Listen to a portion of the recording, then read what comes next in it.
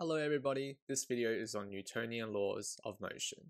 Newton's first law is also known as inertia, which states that a mass at rest or in motion with constant velocity will remain so unless it is acted upon by an external force. Now recall that an external force can either be a contact force or a non-contact force. You can learn more about forces in the introduction video to forces. So at first glance, this statement can be very confusing. So let's break this down. A mass at rest, which means it has no velocity.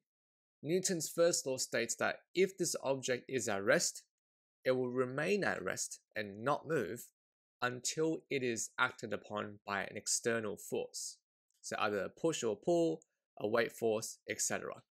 Similarly, a mass that is traveling at a constant velocity of speed, let's say 5 meters per second, will continue to travel at this constant velocity until it is acted upon by an external force. So if there are no external forces acting on this ball, it will travel at 5 meters per second forever.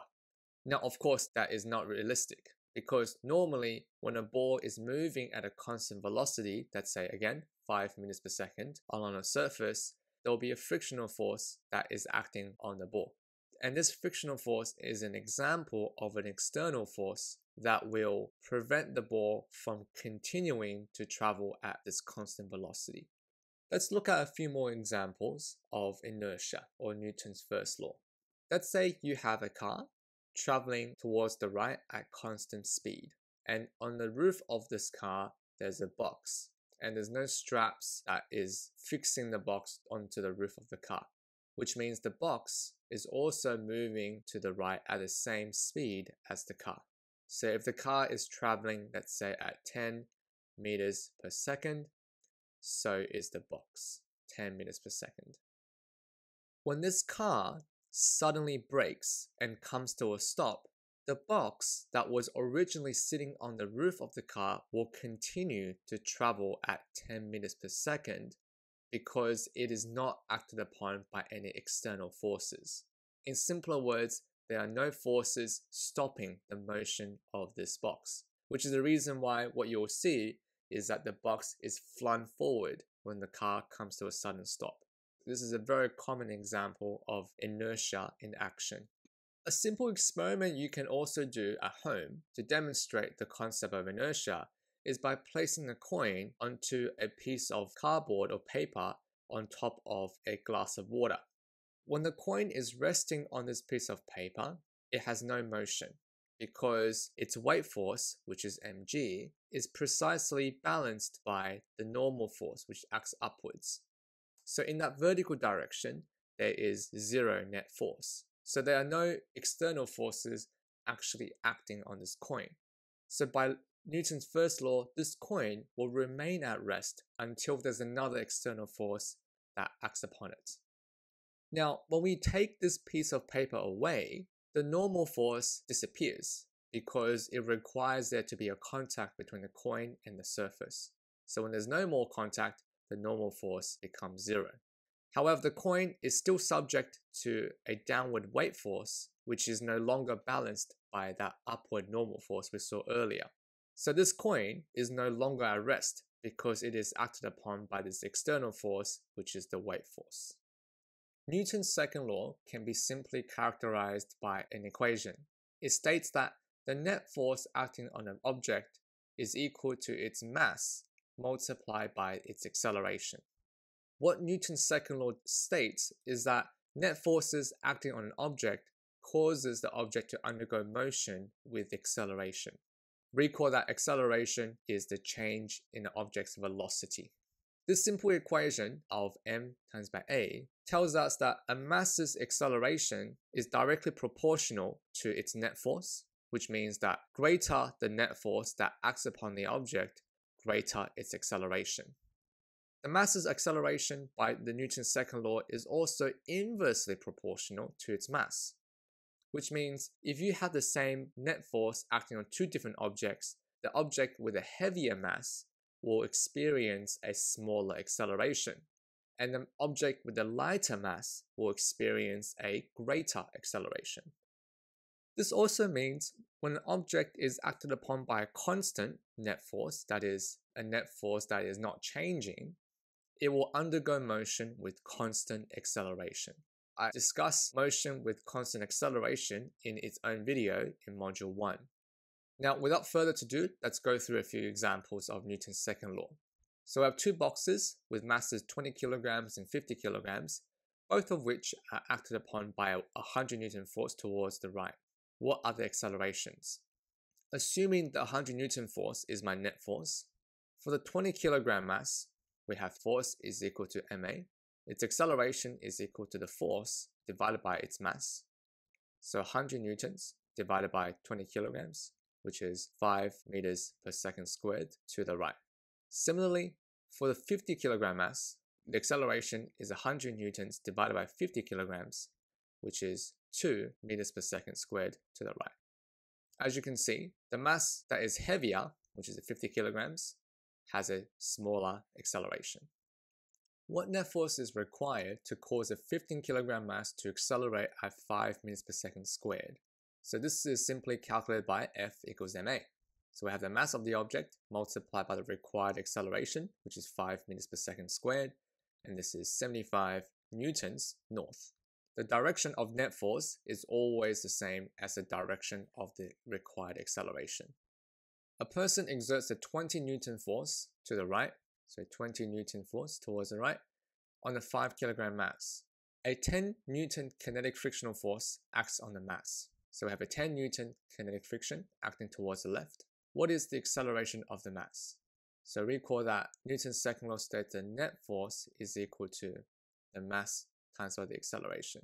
Before we can find the acceleration, we must calculate the net force acting on the object. The net force is equal to the 20 newtons to the right minus the 10 newtons towards the left. Then we divide this by 5 kilograms. So that's 10 divided by 5, which gives us 2 meters per second squared. This is the acceleration, and the direction is the same as the net force, so towards the right. Newton's third law states that for every action force, there's an equal and opposite reaction force. Again, this statement can be very confusing when you first read it, so let's look through a few examples to understand it better. Let's say you have a person who exerts an 100 Newton action force onto a box towards the right. Newton's third law states that when this happens, the box also produces a reaction force of the same magnitude, which is 100 newtons, towards the left on that person. In the case where there are two people pulling on a rope, the person on the left is experiencing 100 newtons of action force due to the pulling action of the person on the right. And by Newton's third law, the person on the right will experience a reaction force of the same magnitude but in the opposite direction towards the left. A 75 kilogram person pushes a 50 kilogram box on a frictionless surface by exerting 150 Newton force. So the person exerts a 150 Newton force onto the 50 kilogram box, which means the person also experiences 150 Newton force towards the left. That is the reaction force due to the box. So we have the reaction force, which is 115 newtons to the left.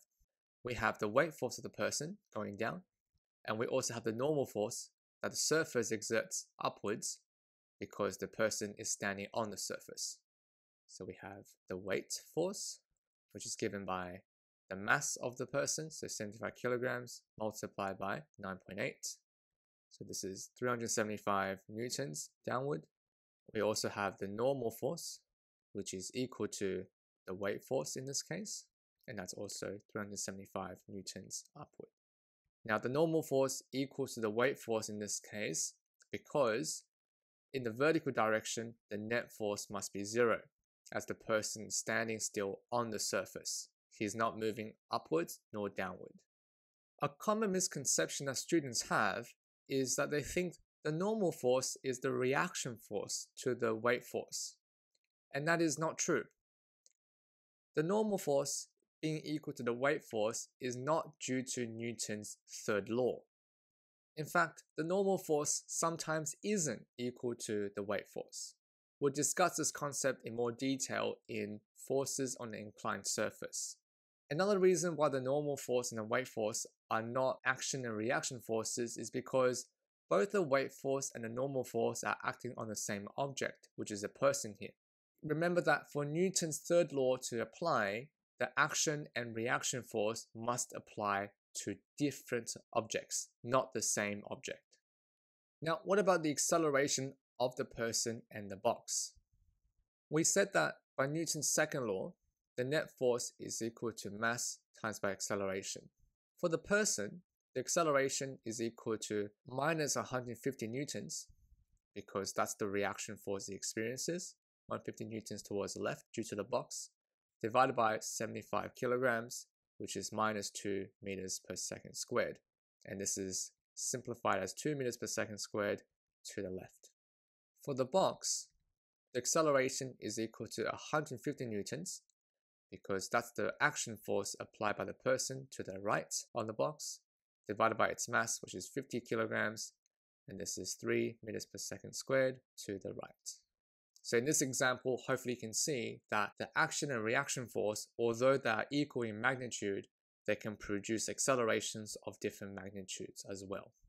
In this case, the box, which has a slightly smaller mass of 50 kilograms, experiences a greater acceleration than the person. This concludes the video on Newtonian laws of motion.